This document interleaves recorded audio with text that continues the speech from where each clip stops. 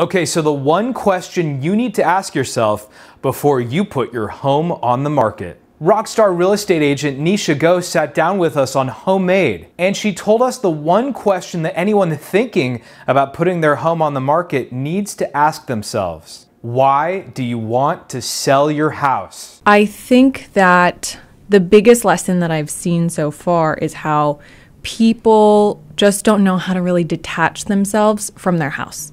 I think that a lot of people go to the market sort of kind of wanting to sell and maybe not making the improvements that they need to, or at least not making the changes that they need to psychologically and mentally first to get them prepared to leave this house. Your home is one of your most important investments, where you make your memories, where you live your life, where your marriages have come together or failed, and where you've raised your kids. So needless to say, you have an emotional tie to your house.